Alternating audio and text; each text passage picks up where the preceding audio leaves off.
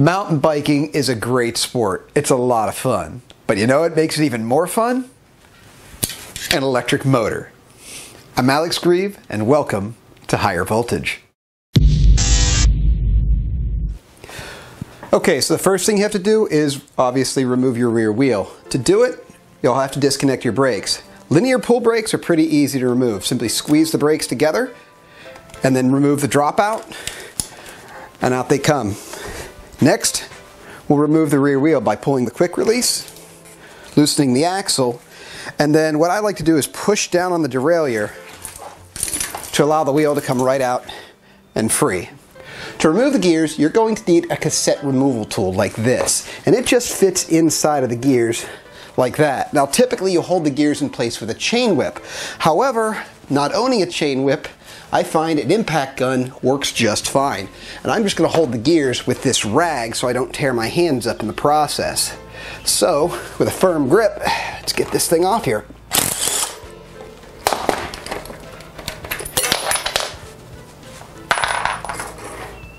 And off comes my cassette. Getting the cassette on the new hub can be tricky. Spin it around until you find a section where it seems like the teeth are oddly wide. You'll see a section in the gears where the teeth there are also fairly wide, and that's going to fit this wide slot. So go ahead and fit that in place. And then of course follow up with any additional gears that you have to put into the system.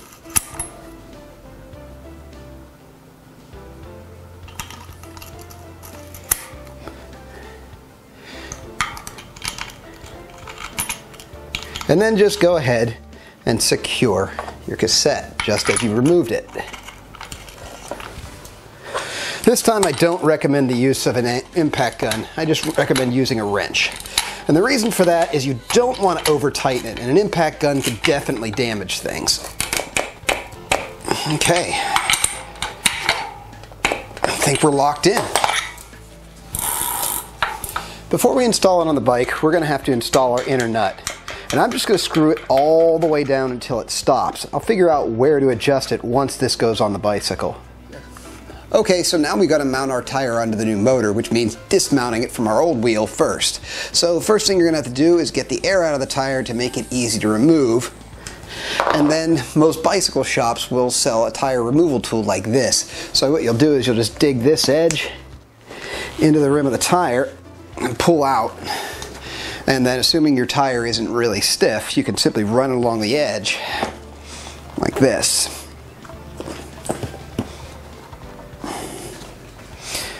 I don't recommend the use of metal tools, as this can damage your inner tube inside, and it can also damage your rim. But if you're careful, you can use this, and this will slide along a lot easier than your tire tool will. But just go ahead and put it in there at an angle, and then just drag it backwards. And of course, because I'm trying to demonstrate this, this is a real pain in the butt. Usually this is quite easy. Don't try to get both sides off at once. Just get one side off and free it up. Then dig your tire tool on the other side and do the same thing. Just move it around.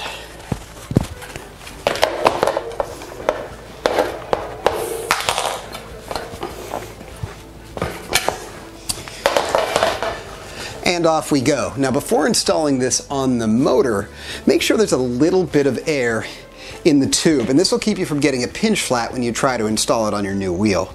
Also, pay attention to the rotation direction. It'll be marked on the tire, because you don't want the tire to rotate the opposite direction, otherwise it won't get proper grip on the trail.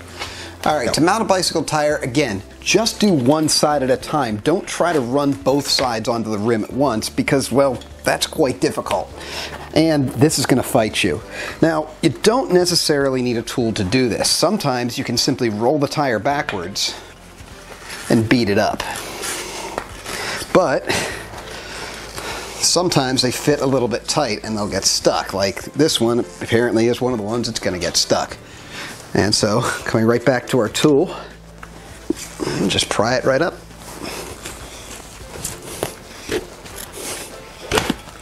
And moving on over. And once you get one side, do the other side.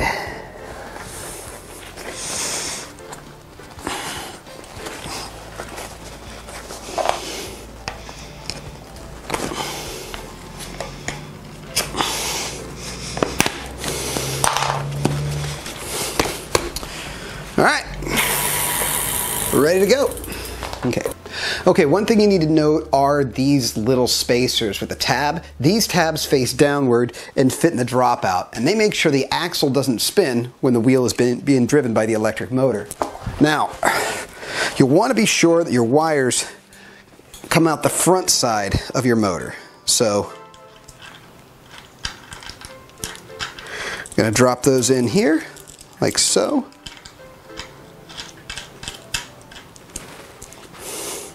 And you want to be sure your tabs are facing the same direction. So we'll do that here.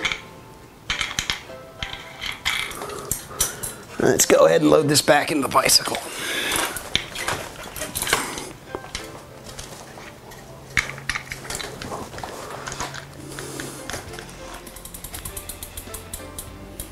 Actually, these don't seem too bad, but the brakes are a little bit skewed to the side.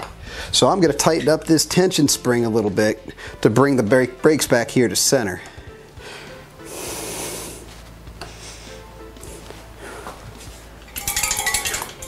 Now that looks about right.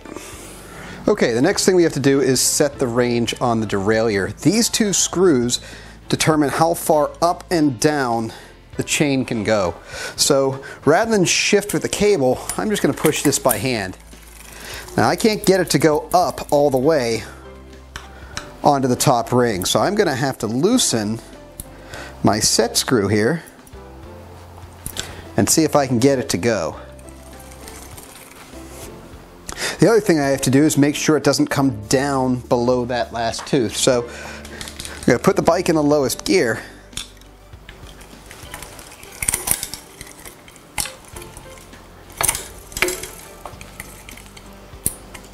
It wants to come off. That's no good.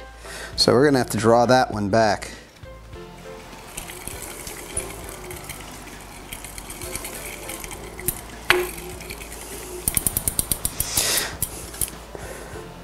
All right, now we'll set the high range.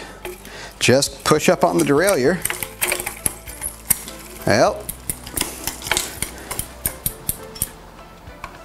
that's not going to work.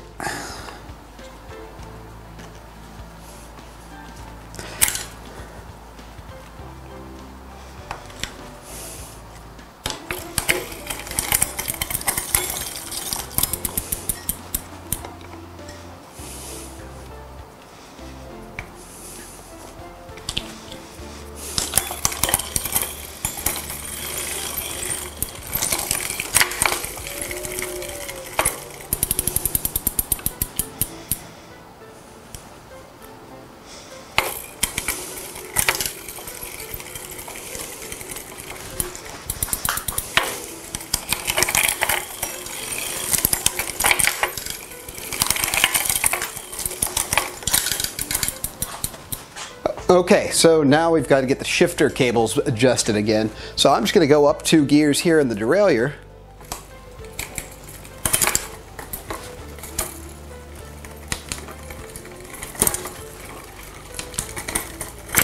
It's not shifting very smoothly, so I'm going to have to make a couple adjustments. Let's see if that fixes it.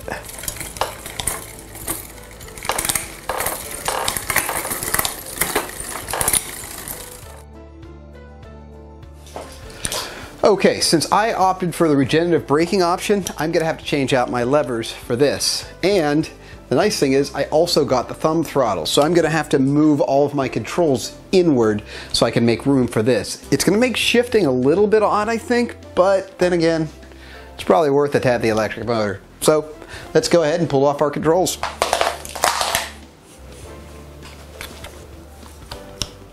Okay, so it looks like I ran into a little problem. My rapid failure shifter, yes, I'm calling it rapid failure, comes a grip shift guy.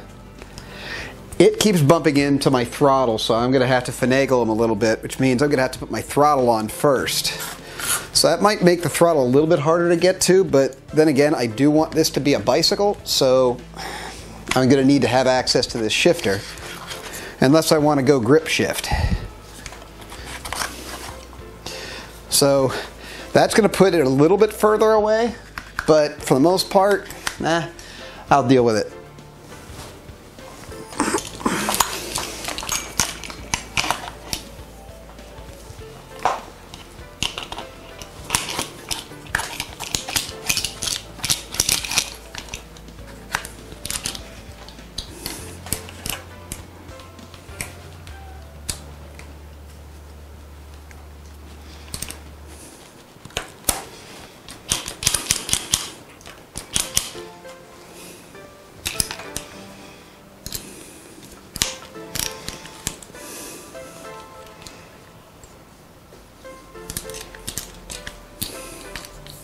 So in addition to my thumb throttle, I also wanted a pedal assist for my bicycle.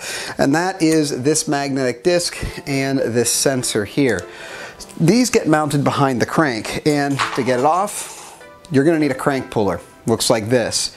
The way a crank puller works is after you pull the bolt off here, you thread it into the pedal, and there are threads in there that allow it to get going till it mates with the shaft. And then once it starts mating with the shaft, screw this out like so, and you'll feel it engage, and then just start cranking.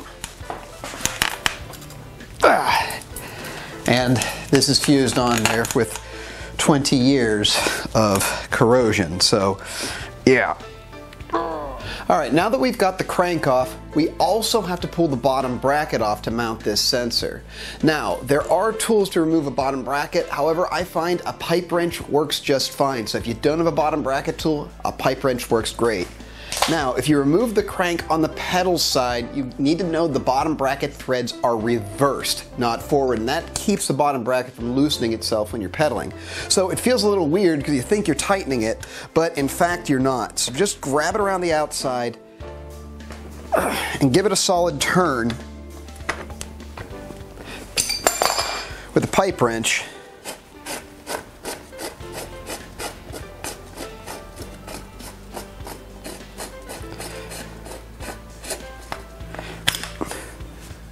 And out your bottom bracket will come. Then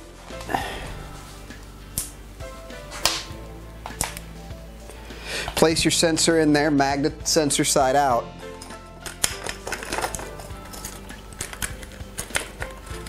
And tighten your bottom bracket back down over top. So before we install the crank, we have to install this magnetic pickup. You'll notice there are arrows around the outside, and that's the direction that the pedals move. And it's pretty easy to install. You just slap it on there, and then go ahead and thread your chain back through. And go ahead and reinstall your crank.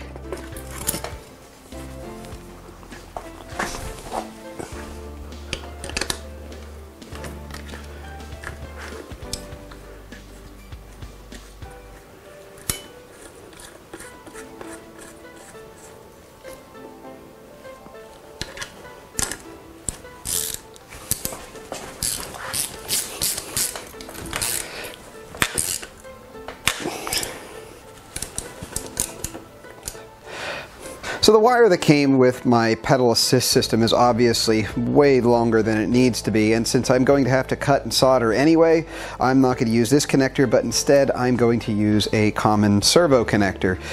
This will make connecting and disconnecting very easy, and these are fairly cheap. You can find them on eBay, Hobby King, lots of different places. Just a quick disconnect. The wires over here, red is power, black that's partially open there is ground, and this blue one is reverse, and I'm not quite sure why you need that on a bicycle. Interesting they have it, but it doesn't look like it's going to be needed. And then yellow is pedal assist, but it's a little bit confusing here because we have a blue, a yellow, and a red. So the red is the only one that's power, the yellow would be our ground, and our blue would actually be connected to the yellow. So at least according to this, and looking at the wiring schematic, it looks like that is indeed right. So first thing I'm going to have to do is come in here and figure out just about how much I'm going to need. So, you know, we'll make up the rest of that with a servo lead. So let's cut this off here and be very careful about stripping this off. If you're not comfortable with a soldering iron, that's fine. You can use quick disconnects, butt splice connectors, even wire nuts will work here. Just keep them out of the way of the pedal. Now, I only changed my connector because, well, I didn't want to carry around extra wiring. This thing has an excessive amount of wiring already, so I wanted to keep this as small as possible. The rest of the bicycle is, well, plug and play. It's pretty straightforward and even comes pre-wired. Now, granted, you're going to have to disconnect those wires, but yeah, it's pretty well self-explanatory. This is just the mechanical installation. The bike, well, it's pretty fast. Actually, it goes about 35 miles an hour. This here is in kilometers per hour, but you can see I'm making a pretty good pace.